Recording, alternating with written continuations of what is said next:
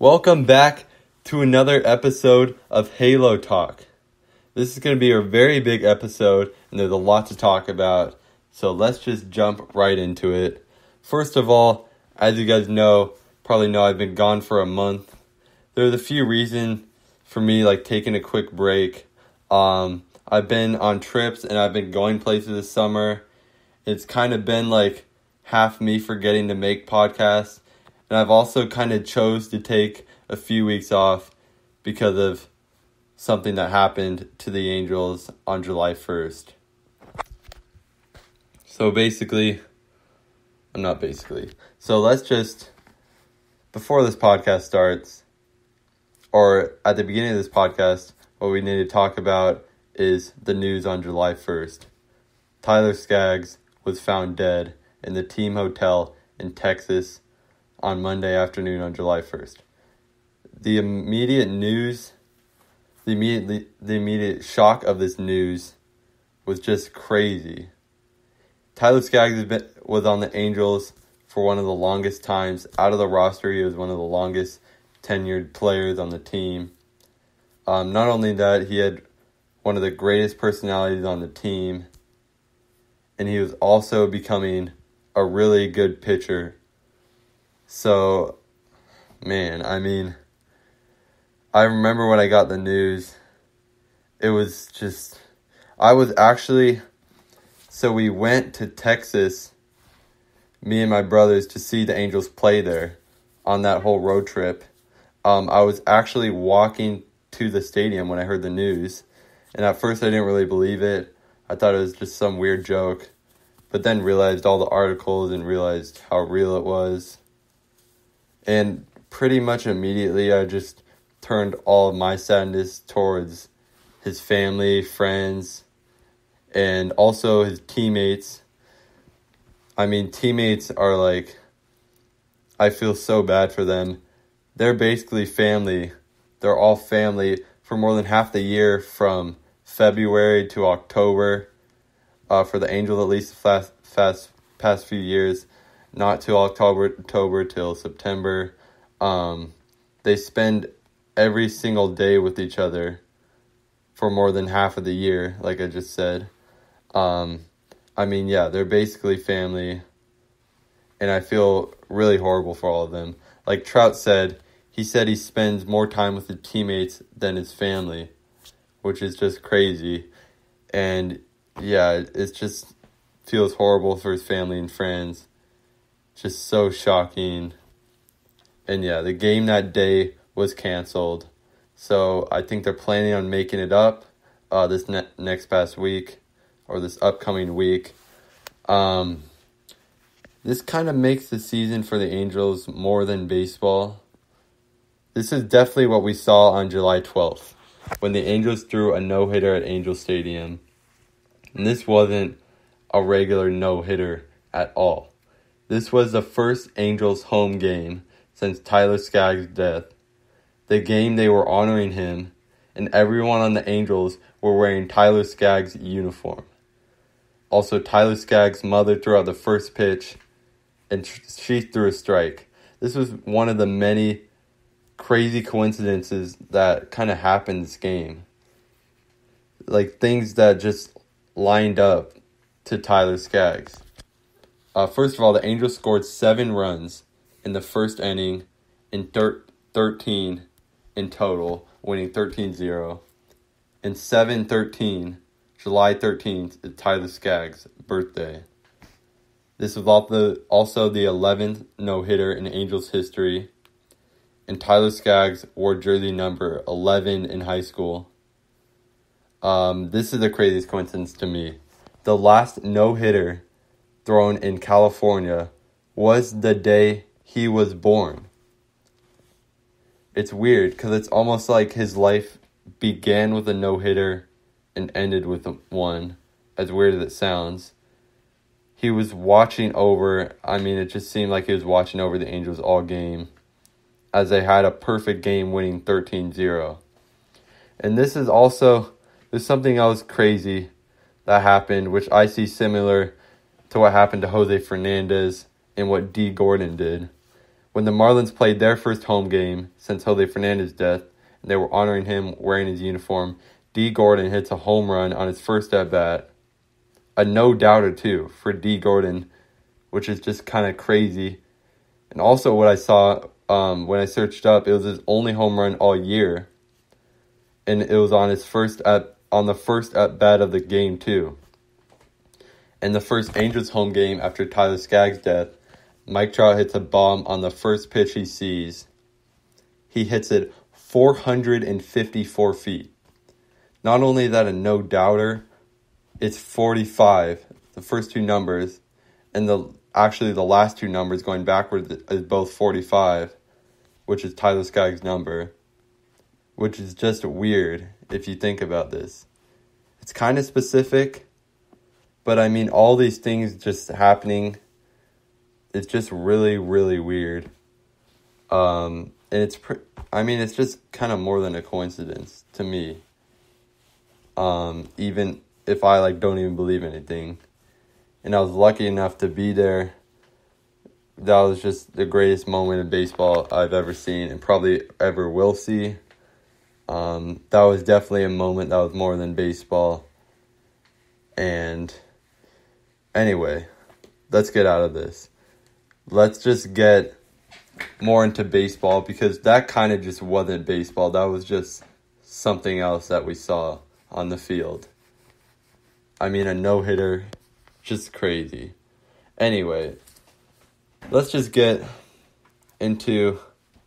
First of all, let's just kind of start off with the last month, because what I want to do is kind of go through every week of Angels baseball, every week of the podcast, but obviously I was gone for a month. So maybe we just need I'll just tell you guys a quick update of this past month, what happened to Angels baseball. So the first series of the month, the Angels beat the Rangers 2 out of 3 games, but lost to the Astros 2 out of 3 games on that Texas road trip. So they went 3-3. And then there's the All-Star break. Trout and Tommy La Stella were All-Stars. Tommy La Stella actually got injured in Texas, which is just really sad. I really feel bad for him too, because he's having a career season and he'll be back in a few months. But anyway, let's move on to after the All-Star break. The Angels sweep the Mariners and then beat the Astros 2 out of 4 games, and then play the Mariners again in Seattle, and they just beat them 2 out of 3 games. So this is a great start to the second half, going 7-10 so far in the second half. They definitely need to keep this momentum. And today they stand 5.5 games back in the playoffs. They definitely need to keep the momentum to try to get a chance in the playoffs. We're going to get more into that later in the podcast. So this past month, I don't have enough time to go through all these games individually, because I'll just be sitting here for hours and hours talking about them. I'm probably going to do that starting the next podcast. I'm going to be kind of reviewing every game of the week, because I'm going to do it every week. But I've been gone for months, so I can't really explain the whole month. I'm kind of going to sort of start over in this podcast. And what I thought of doing is, for this podcast, I want to evaluate kind of the Angels' whole season and kind of how the individual players on the team have done. And just look at the Angels' chances at the playoffs.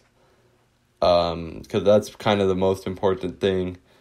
In comparing, I want to do this. I want to look at their chances at the playoffs by comparing the Angels this year to the Angels last year, which I don't think anyone's really done that much, at least, is compare teams from this year to last year and see how better they are or how worse. So basically the big question of this podcast will be, are the Angels better this year than last year? I'm just going to say this right now. It's not even a question. They're a lot better this year. But we're going to get into it, obviously. I should do a question of the day, or question of the podcast, every podcast. A big question. That would be interesting. I'm just getting ideas. I'm going to get better and better as podcasts go on.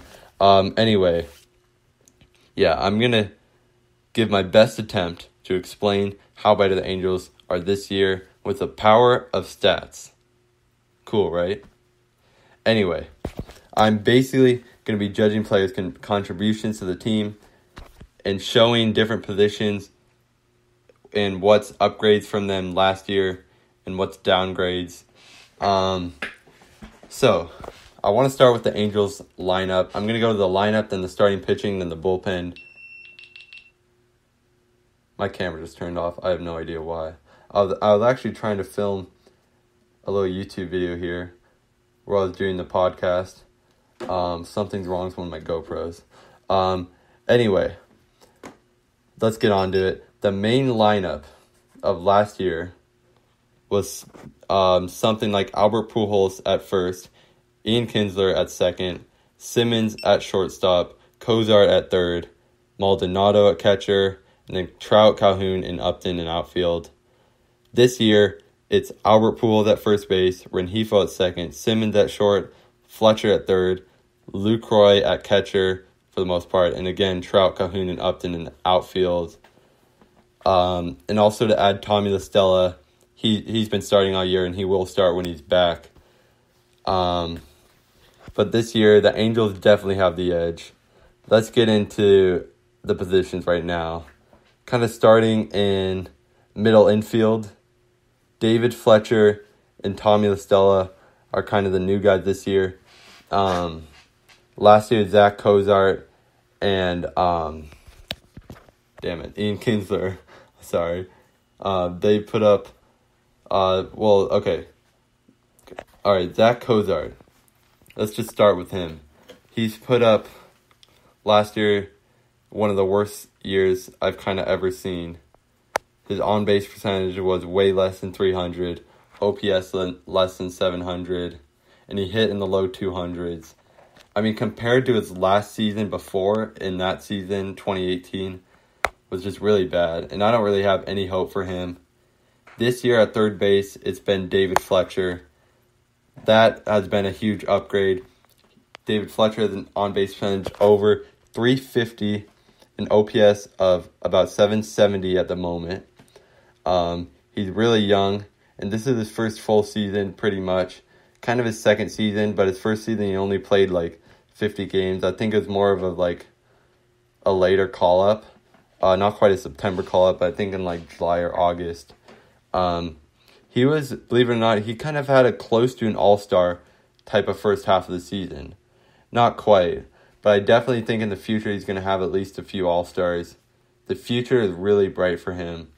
The future is also bright for Luis Rengifo at second base. His numbers this year offensively are pretty similar to Ian Kinsler's last year at second base, but kind of the difference is Ian Kinsler was starting at second last year, and Luis Rengifo is off the bench. The only reason Rengifo's starting at second is because Tommy La Stella is injured right now. Right now, Rengifo, he got called up this year. He's already not doing too bad.